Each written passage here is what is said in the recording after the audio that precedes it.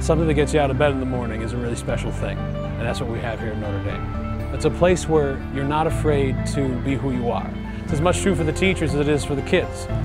We give them a place where they can ask serious questions without fear of being made fun of or fear of having someone look at them and say, oh, well, why are you asking about that? That's stupid, that's not important. We treat them as people, and we treat them with respect.